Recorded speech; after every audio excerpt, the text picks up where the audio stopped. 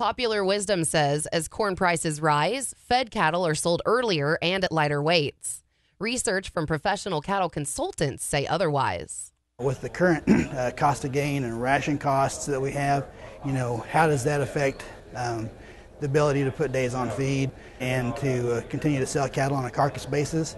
With high cost of gain, do we need to sell cattle earlier? And so as a result, are we going to maybe avoid grids and actually it's the opposite, and show how looking at carcass transfer and how as cattle increase in weight, a higher percentage of the weight goes to carcass weight, that actually putting on carcass gain becomes more efficient than putting on live gain. And with the current market levels and the current cost of gains, you really run out of opportunity to put gain on profitably on a live basis much earlier.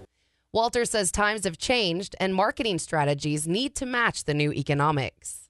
There tends to be an aversion towards having any heavyweight carcasses, any yield grade 4s and 5s, or any discounts on a grid, where what we really try to show people is it's okay to have some discounts. If you don't have some discounts, if you don't have some cattle hitting the yield grade 4s and have a few heavies, you haven't taken the pen to the level that you need to take them. He says it's always more profitable to add weight to cattle already in the feed yard than to replace those animals. Feeding them longer also increases quality.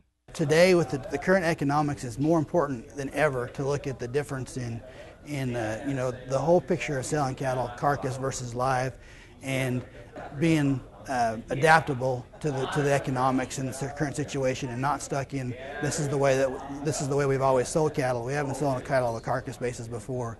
So if you've never sold cattle on a carcass weight basis before, and you've always been a live cattle seller, maybe this is one time you really need to look for an opportunity to sell cattle on a carcass. Finding cattle that do it all is the key. Walter says their database proves performance and quality exist in tandem. Cattle that have the ability to grade, also we've shown, those cattle also have the ability to put on carcass weight more efficiently. And as we saw as cattle improved their grade, we also saw improvement in average daily gain as well, and those two are positively correlated and fit hand in hand. Walter spoke at this year's Feeding Quality Forum in Omaha, Nebraska and Garden City, Kansas.